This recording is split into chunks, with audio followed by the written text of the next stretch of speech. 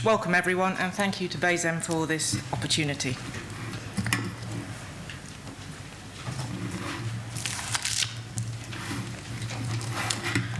So, I want to put hormones center stage. After all, endocrine networks are the mechanisms by which exercise produces beneficial effects in terms of optimizing health and performance. So the purpose of exercise training is to improve athletic performance. This is mediated through adaptations, physiological adaptations such as increased cardiac output, shift of the lactate tolerance curve to the right, metabolic terms, improved insulin sensitivity, and metabolic flexibility. But what exactly is driving these adaptations? You guessed it, hormones.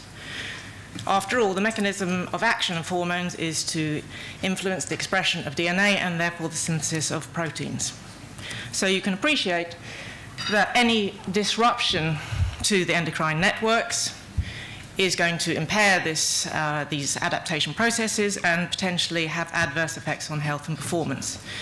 This could be due to an endocrine disruption per se, or a knock-on effect of training on the endocrine system. Because hormones are so vital to supporting sports performance, this is the unfortunate spin-off that they have been abused, and indeed 95% of adverse analytical findings are hormones, and these are the usual suspects in these three categories. So focusing on growth hormone, whilst I was a research fellow at St Thomas's Hospital, I was part of the international team developing an anti-doping test for growth hormone. So why growth hormone? Well, it has advantageous effects on the body, but our problem was, what is the normal range for athletes? Because after all, the normal range is composed of subsets of the population, of which elite athletes might be one. Also, the two main stimuli for growth hormone release are sleep and exercise. So the first part of the project was to establish what the normal ranges are for elite athletes across a cross-section of sports, and we did this at the various international centres, UK, Sweden, Denmark, and Italy. The next question is, what exactly are we going to measure? Because growth hormone, to all intents and purposes, is identical whether it's endogenous or exogenous. So this is in contrast to the situation with synthetic anabolic steroids, which have a distinct molecular structure, and so it can be identified with mass spec or something like that. The other issue is that growth hormone, being a peptide hormone, has a very short half-life. So we came to the conclusion that we were going to have to focus on downstream markers of growth hormone release, particularly bone turnover markers.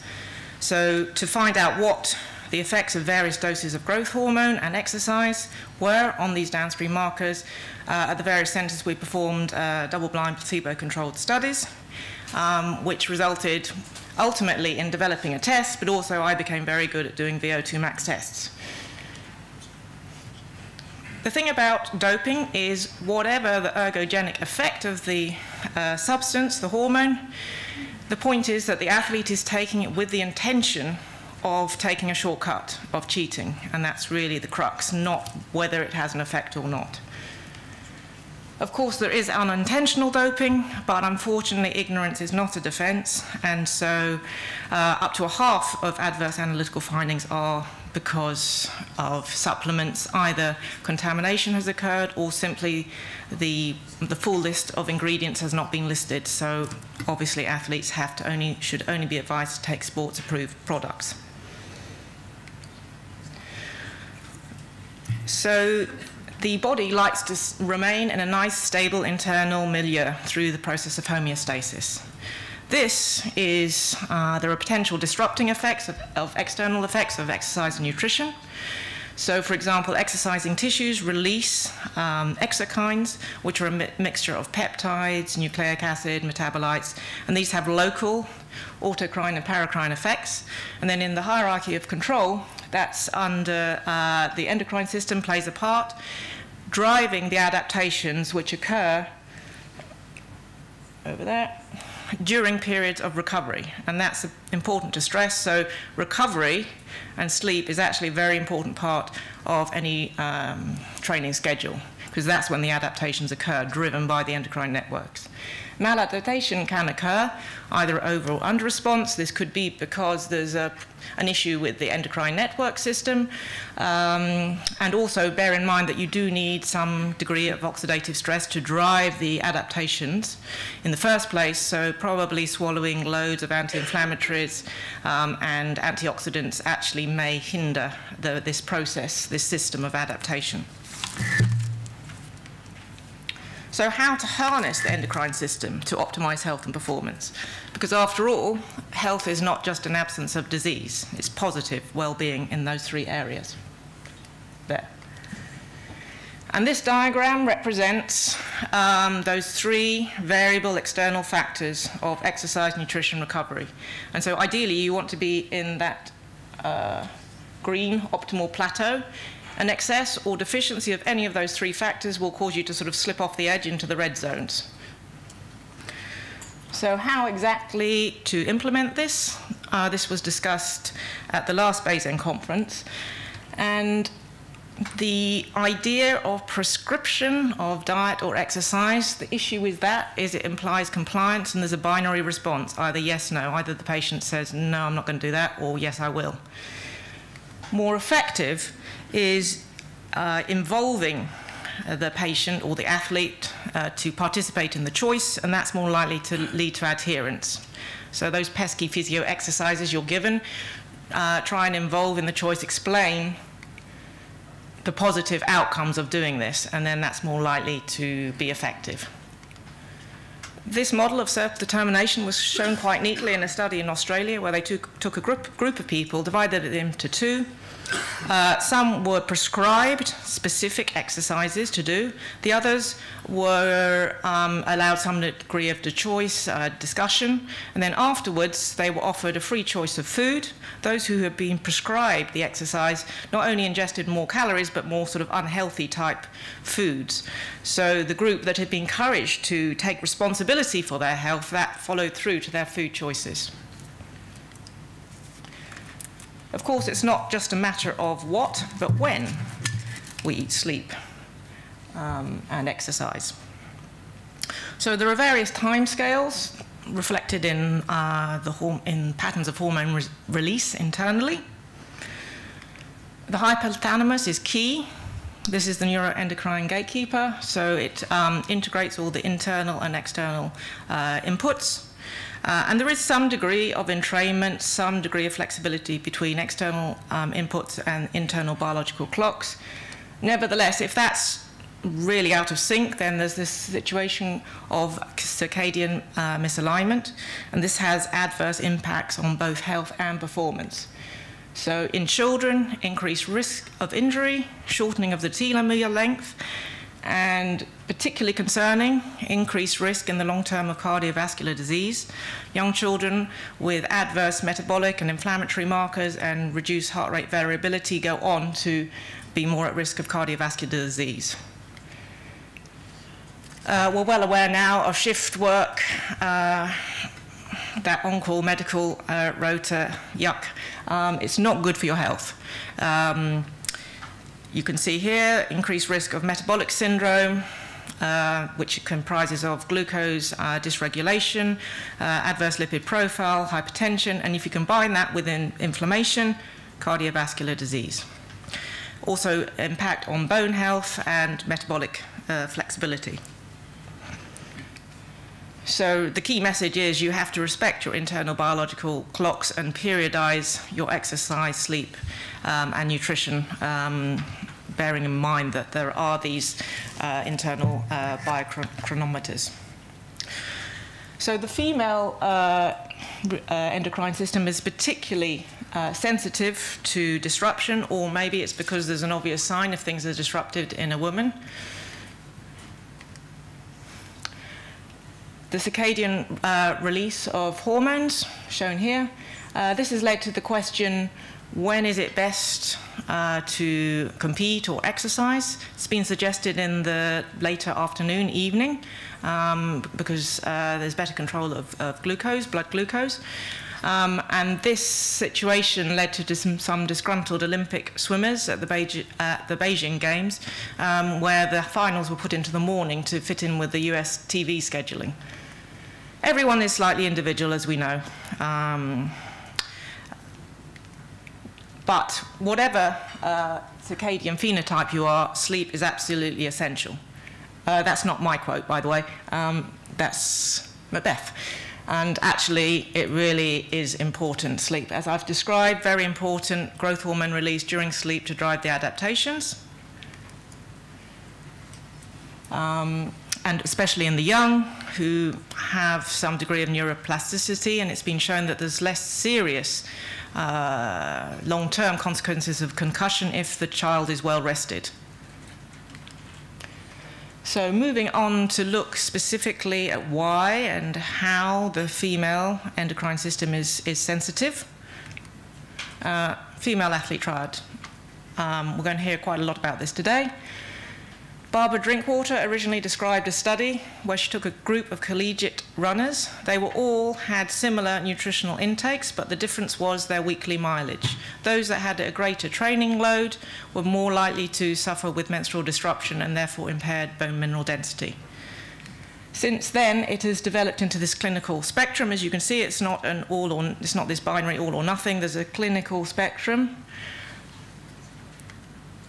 And it's particularly associated, as you all know, with sports where being lightweight confers a performance or aesthetic advantage. And so in terms of ballet, if you've ever tried to do point work, you will know it is impossible to do this unless you are lightweight, and certainly absolutely impossible to do 32 fouettes onto an on point unless you are lightweight. So it is absolutely a performance requirement almost.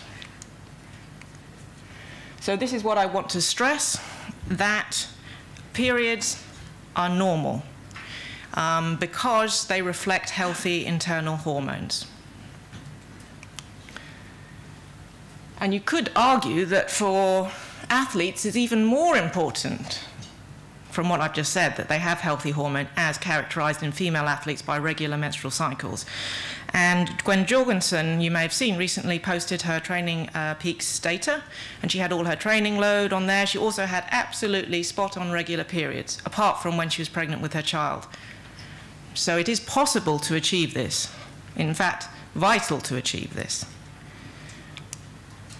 Just the definitions. These are the Royal College of Obstetrics and Gynecologists. I am aware that the US, there's a slight difference in age, but the fundamental thing is primary amenorrhea. You should have started your periods if you're a female by the age of 16. Secondary amenorrhea, 6 months of missed periods in a previously regulating woman, and oligomenorrhea, less than 9 cycles per calendar year.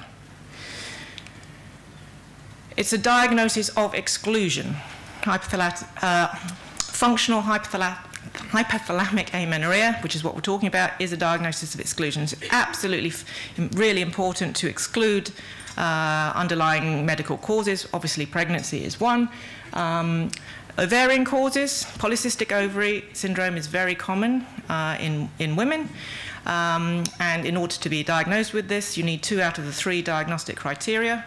So irregular menstruation, clinical or biochemical evidence of hyperandrogenism, and or evidence on ultrasound of the ovaries of, well, they call it polycysts, but actually it's multiple follicles. But anyway, you need 2 out of those 3 to diagnose it. The interesting thing about PCOS is, although you see women presenting to the endocrine clinic with this, actually it's a metabolic. The fundamental issue is metabolic. Similar in a way to type 2 diabetes. There's elevated levels of insulin leading to insulin resistance, abnormal lipid profile. So it's very important not only to diagnose the condition for the woman, but actually to get to the fundamental issue. You maybe should be looking at the metabolic aspect of this as well, apart from the endocrine aspect. And also, it's very unusual unlike all causes of amenorrhea, apart from pregnancy, estrogen actually is relatively well maintained in PCOS. Other causes of amenorrhea that needs to be excluded, pituitary causes, and then other bits and pieces, thyroid disorders, CAH, congenital adrenal hyperplasia. So if you're considering someone may have a PCOS diagnosis, you need to do 17-hydroxyprogesterone, DHEA, to exclude CAH, Cushing's, acromegaly.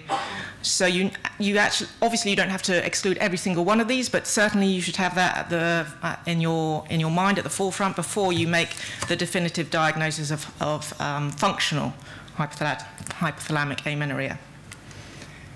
This is why it's important to do that.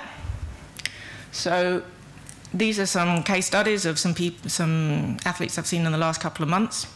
So 24-year-old lightweight rower, increased training load, secondary amenorrhea, suppressed FSH, LH, prolactin up. Some of you might have seen this one before, actually. Any clues? Any ideas? Pregnancy. So, and the clue is that the estrogen is decent, is high. Yes, the prolactin is elevated, but that's normal in pregnancy. TSH slightly suppressed. That's because beta-HCG has a molecular homology with TSH. Okay, so now a triathlete, age group triathlete, recent weight loss and presents with amenorrhea. So you could easily just jump in there and say, oh, it's female athlete triad, she's lost weight. But you have to think about excluding things. And as you can see, the prolactin is elevated up to about in the thousands. Up to the thousands, you can let it go. It might be associated with PCOS or hypothyroidism, but that is definitely elevated.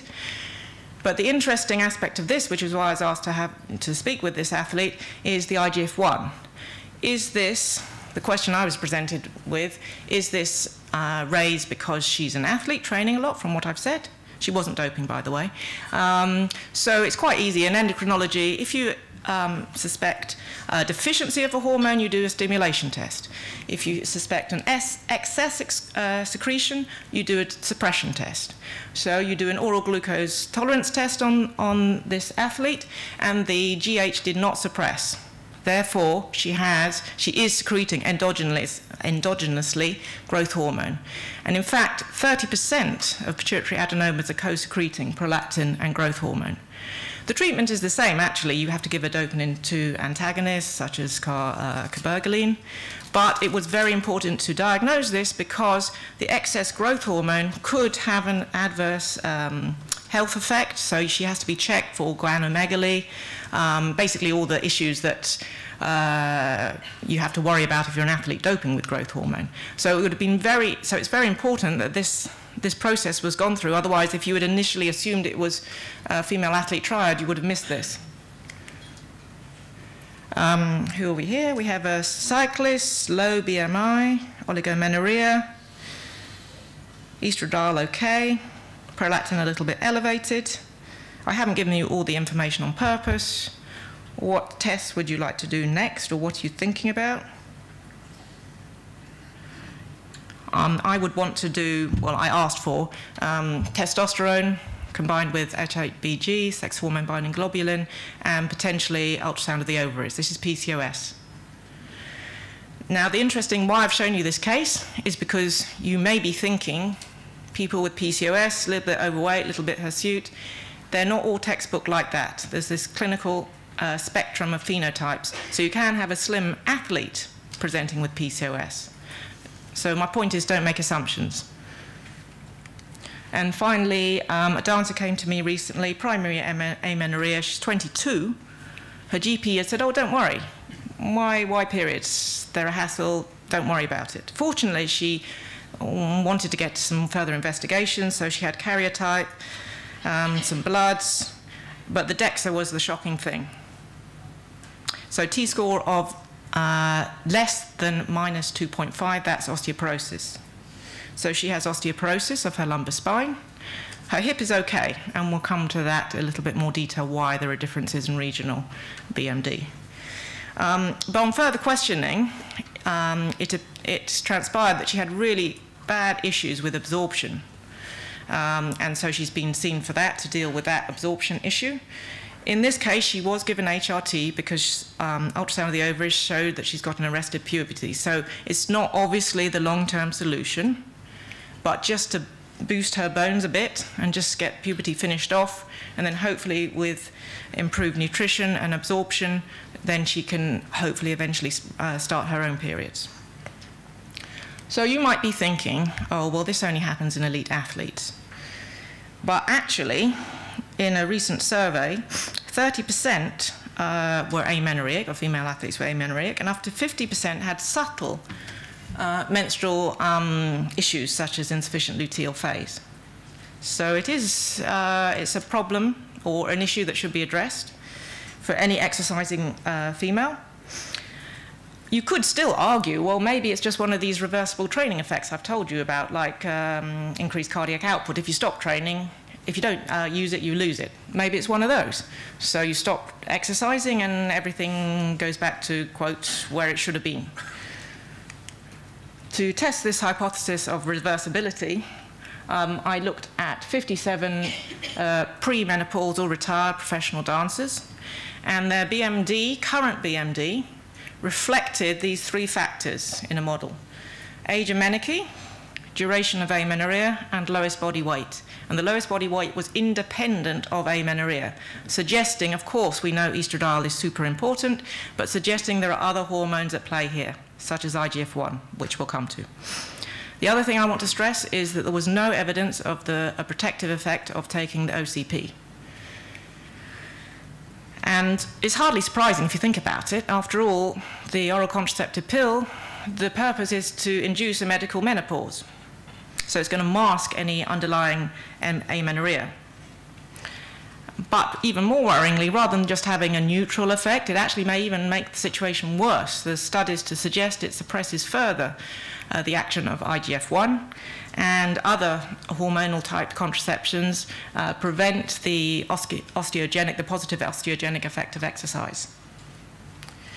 And also it reduces testosterone, free testosterone, because it increases SHBG. I mean, that's very useful. That's why you give women with PCOS, the oral contraceptive pill, to bring down the testosterone. But that's the last thing you want to be doing in an amenorrheic athlete. They need every bit of sex steroid they can get.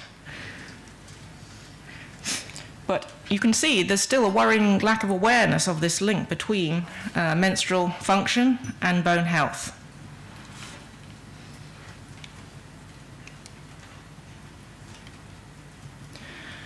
So, the female athlete triad, as you know, has now evolved into this broader issue of REDS. I'm delighted that we've got an expert in this area, Dr. Keay Ackerman, speaking later. So I'm just going to sort of set the scene at this point by highlighting the fact that it's an energy availability issue. So what that means is you take the total intake of your energy, you subtract from that the energy you use for training, and what's left over should be at least 45 kilocalories per kilogram of lean body mass. If it's less than that, the body goes into energy-saving mode, and as you'll see, the whole endocrine system shuts down. Of course, it's not just quantity, it's quality. Micronutrients are important. Dr. Mulwin will tell us later about the importance of vitamin D in exercising female athletes, dancers. And also there's the absorption issues. I mentioned that in the dancer.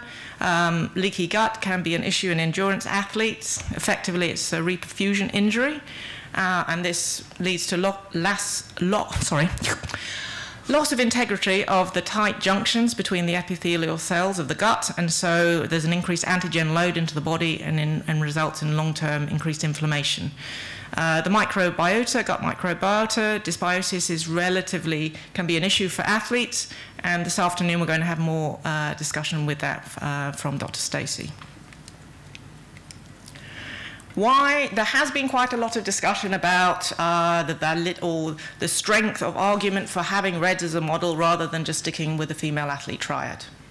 These are my arguments why we absolutely need REDS. These guys, half the population. Normally it's the other way around. Anyway, this is Chris Boardman. He had to retire in his early 30s. As you know, he is an Olympic gold medal winner, serial world record breaker.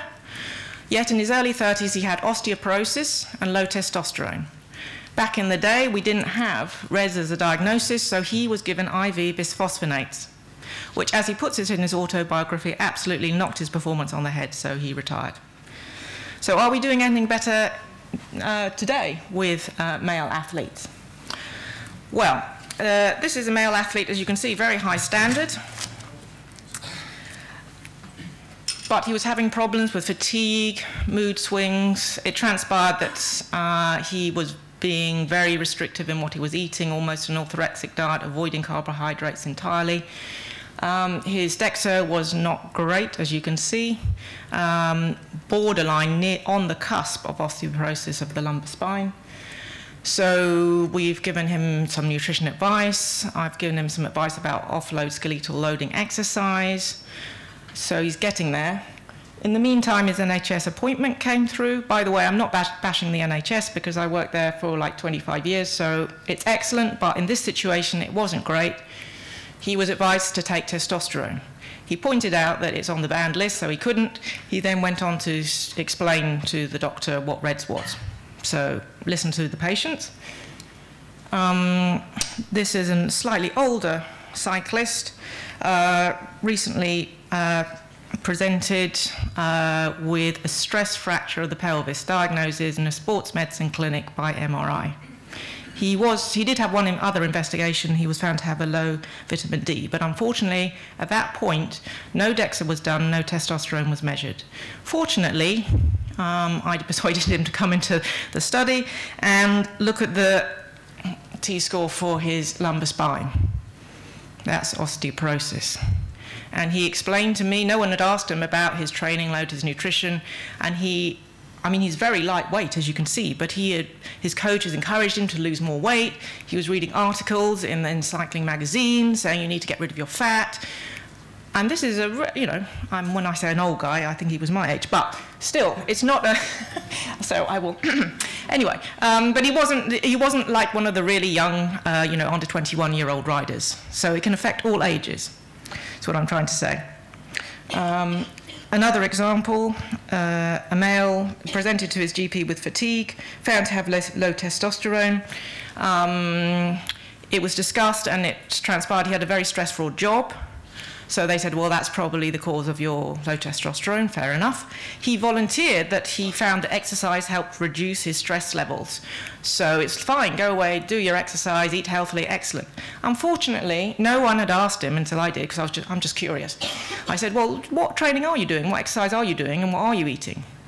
I mean, his training schedule would make the Brownlee brothers look like really, really lazy athletes. It was far too much. And he was orthorexic, no carbs. So that was really the problem. And this is an example. There was an article about this last year in the BMJ, exercise addiction. So, of course, let's face it, all athletes have a little bit of obsession in them. That's why they are good athletes.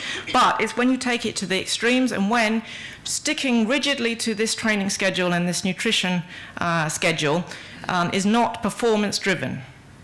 I said, wow, that's a lot of training and not much food. Why are you doing that? Have you got a target race or what's happening? He said, no, because it is the schedule. I have to stick to the schedule. It wasn't performance driven. So that's the distinguishing feature.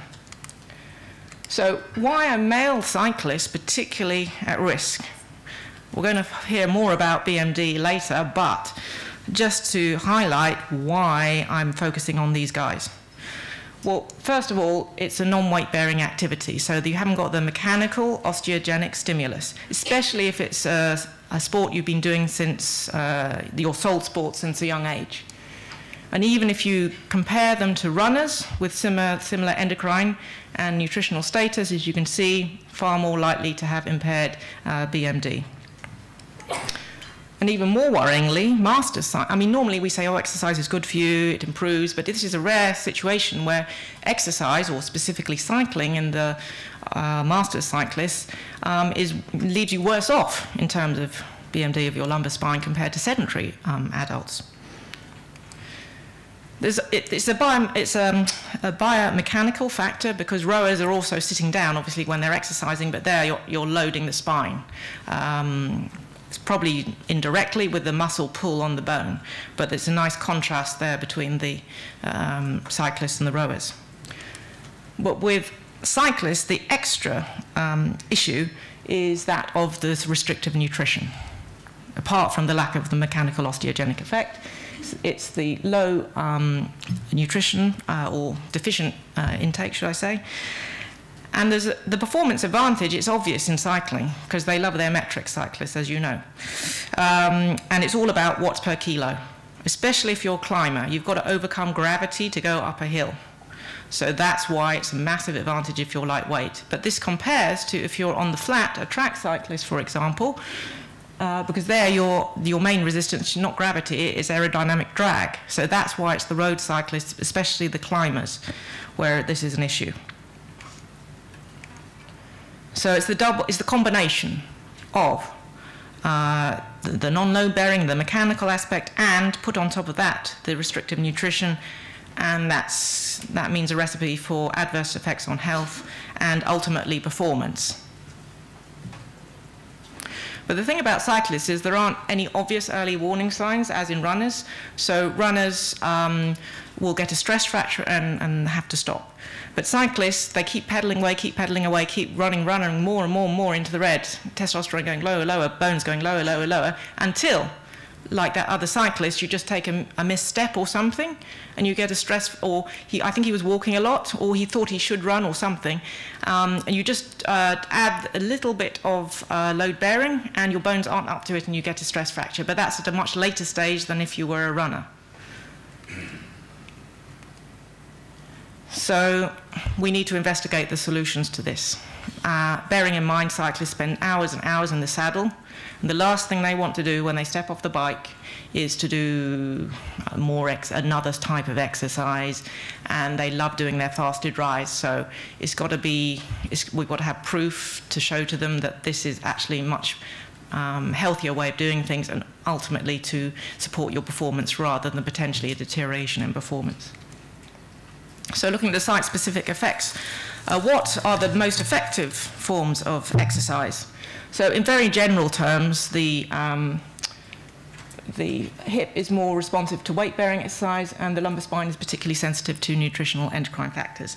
So top of the list, something like rugby, where you've got a rapid change of direction, and then they're not restricting their calories.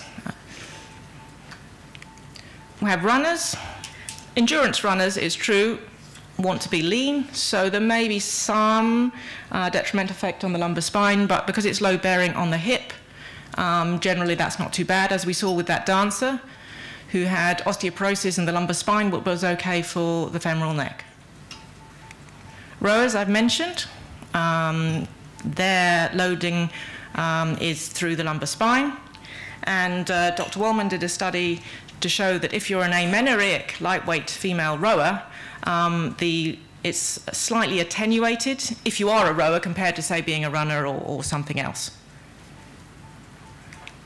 Looking at the two non-weight-bearing types of exercise, swimming and cycling, the difference is, obviously, that swimmers actually having a little bit of body fat is a performance advantage. You need buoyancy. My son did a study with triathletes and found that wearing a wetsuit over a 400-meter swim saves you 20 seconds. And that's even for slow coaches like me, and that includes taking the wetsuit off. So if you have an option, if you're doing a triathlon in open water, wear your wetsuit. But that's why there's a difference. That's why cyclists are worse off than swimmers. So the other group that is particularly important to be talking about REDS are the young athletes. So, because they're already in a high energy demand state. So in my study, I took 87 youngsters, a 3-year longitudinal study, and they conveniently divided into 3 groups of exercise level: the control girls at academic school, the girls in the musical theatre stream, and the girls in the ballet stream. The ballet stream dancers were doing many more hours of ballet than the musical theatre, although the musical theatre in turn were doing more than the controls. So we monitor them, as I've shown here, and the findings were similar to Barbara Drinkwater in a way, that there was no significant difference between the nutrition intake amongst the groups, yet because of the hours of training was reflected on the body composition, less fat, and also in turn reflected on the menstrual status and age of menarche, and this in turn reflected on the lumbar spine, BMD. I mean, the positive message from this, I don't want it all to be negative, is that if you get it right, that's great for your bones. So the musical theatre students, the sort of midway ones that were doing quite a fair bit of weight-bearing exercise, but were matched by adequate nutrition, they had the best lumbar spine BMD. And why is menarche so vital? This is from the study. I've stratified according to months since menarche, not chronological age, and you can see that the peak increase is around menarche, and that's obviously going to determine where you end up in terms of peak bone mass. And that's over a lifespan. You can see this is the variation of BMD. So it reaches a peak bone mass, and then it stays steady, and then then it all goes downhill. This is for a female. But interestingly, I could draw this graph, and I could label that estradiol, couldn't I? It's the same graph, whoopsie.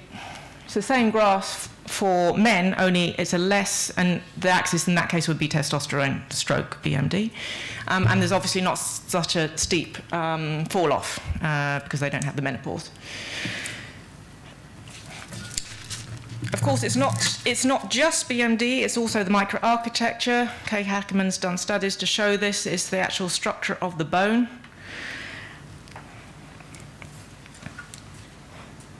My concern is that if you don't optimize your peak bone mass, you're now going to enter the senior ranks of a sport or enter a professional dance company or whatever it is, and when you do that, your training load is going to increase. So although you may not, youngsters may not experience stress fractures, but as soon as they increase the training load, that's when the stress fractures occur, as shown by Dr. Keay Hackerman. So what exactly is going on in terms of hormones? So this is now a classic study almost, and I'm just going to whiz through the graphs just so you see visually what's happening.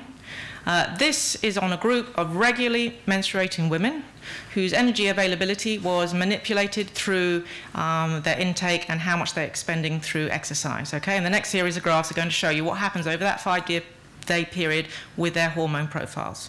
So this is a representation of the reproductive axis. The hypothalamus releases GnRH in a pulse time manner. The signal is encoded both in terms of amplitude and frequency, so the two things. And if either of those two variables are out of sync, then you're going to have an incorrect signal going to the ovaries and producing ovulation. This is reflected in LH pulsatility. So as the energy availability decreases, yes, the magnitude increases, but the frequency decreases. In other words, there's this disruption of the signal. So ultimately, this will lead to amenorrhea, ultimately. Just flashing some other graphs here, you can see decreased energy availability here, increased cortisol, decreased insulin. Over here, decreasing energy availability, decreased free T3, and leptin. Growth hormone is an interesting one. Although the absolute value of growth hormone increases, the active IGF-1 decreases, probably because of a change in binding proteins. This is what happens with the bones. There's a disruption of bone turnover. There's an increase in the resorption markers, mirrored with a decrease in estradiol, and a decrease in the formation markers, mirrored by these two, with a decrease in these two hormones. So you can see energy availability leads to endocrine disruption. It's not just over, that was over 5 days in a previously regularly menstruating woman. Oh, in just 5 days. But even within a day, if you have these energy deficits,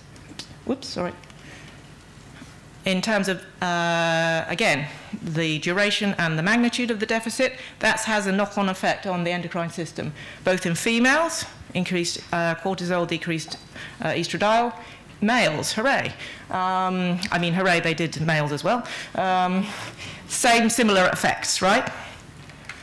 So what we have is insufficient energy availability impairs, as you've seen, the endocrine markers. But that leads on to how does that relate to clinical presentation?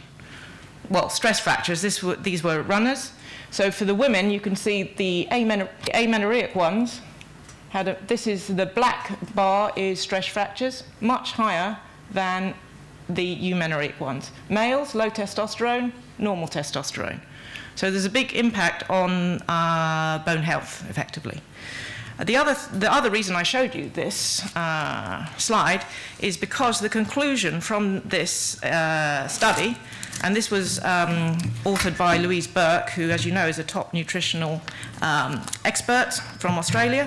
The conclusion was that endocrine markers are more objective and more accurate, gives you more accurate information in terms of energy availability than doing diaries and things.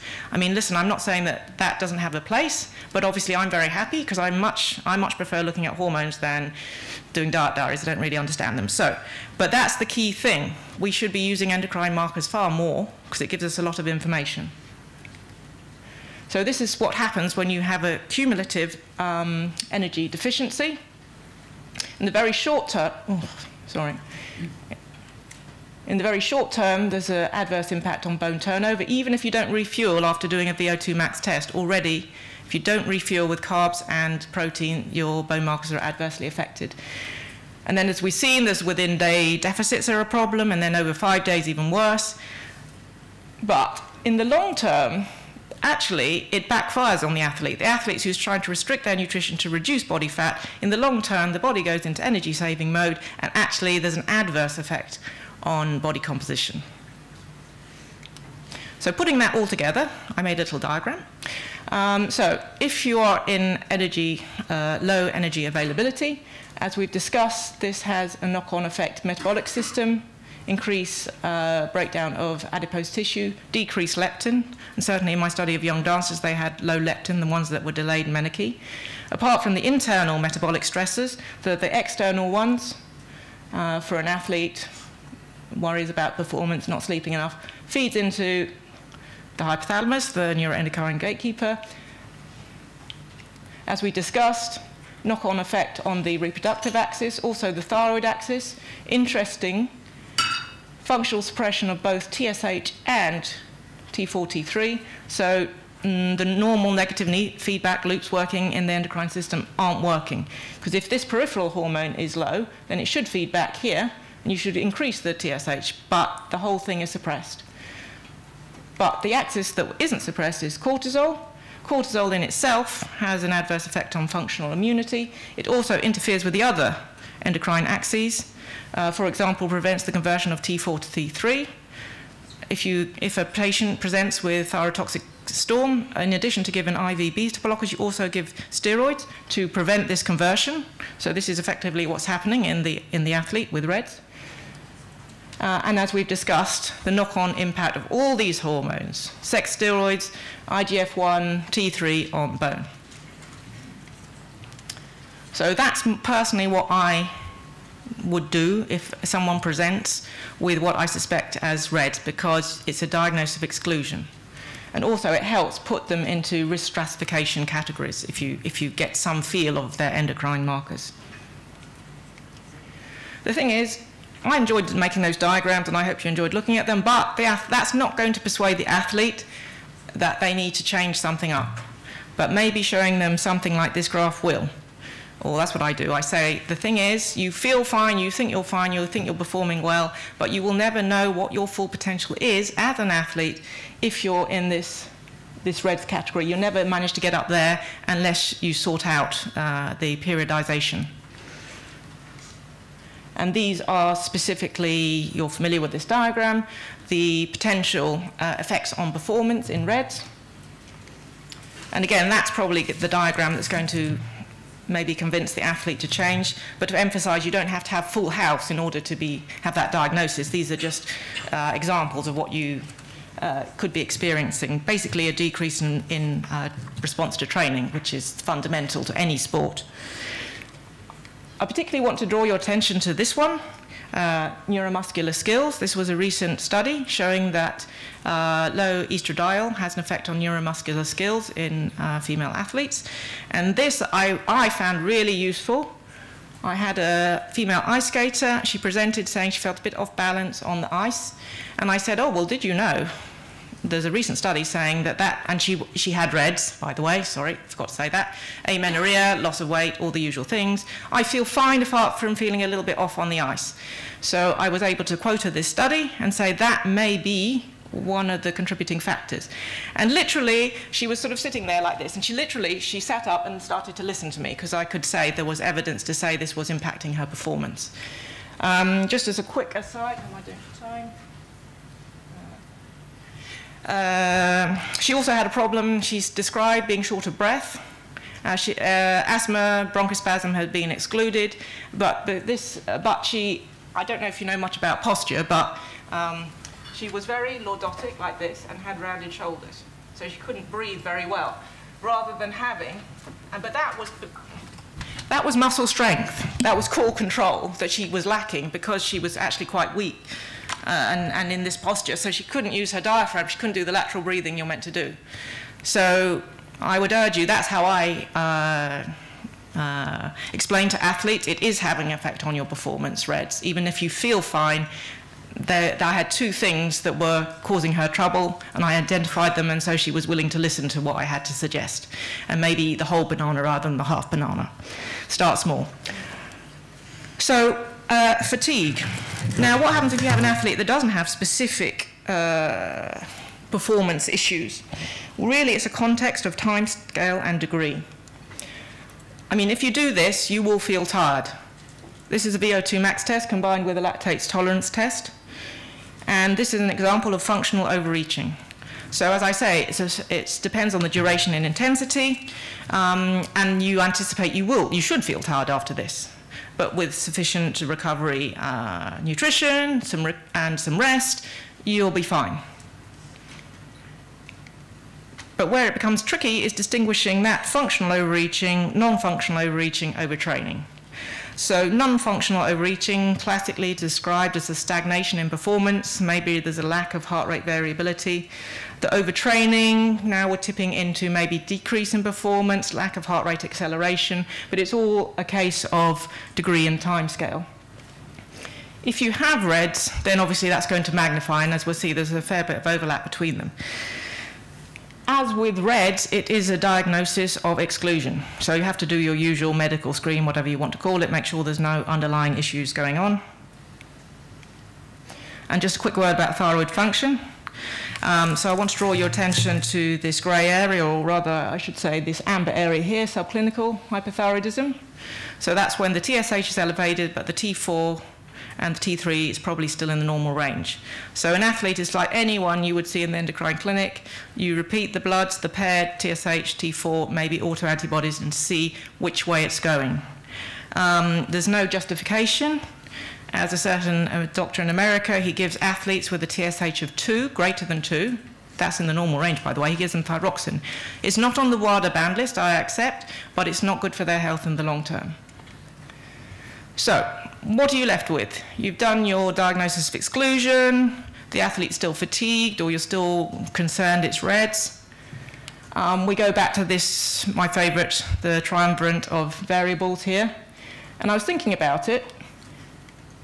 I mean, this is just a theoretical thing I came up with, by the way, that the combination of training, or the mismatch between training and nutrition, is REDS, whereas maybe the combination of training and the recovery, that if there's an imbalance there, that's more the overtraining. Of course, there's an overlap, because you can see these dials here could be high or low. Anyway, that was just a discussion point. So what are the strategies? Try and preempt increase in training load with nutrition, and also athletes, going back to this principle of taking responsibility for their health, encourage them to monitor their training load nutrition on training peaks. I would encourage the female athletes to record their menstrual period, not because it's a menstrual period, because it's an easy barometer of health of your healthy hormones. It's quite easy for females, and that would be a sort of a non-confronting way of them recording it. Right, last 2 slides. Quick shout out for older athletes. This reflects aging without the confounding aspect of exercise. So you see, yes, you do get a little bit slower as you get older, but not dramatically so, and you get really old. So that's good news. And so this hypothesis of there being a set point of exercise in order to age optimally. If you do too little, obviously it's not great. If you do too much, as we discussed, REDS overtraining, that's equally not good. But as with most things in life, it's a nice balance you're aiming for. Yeah, so there we go. Thank you very much for your attention.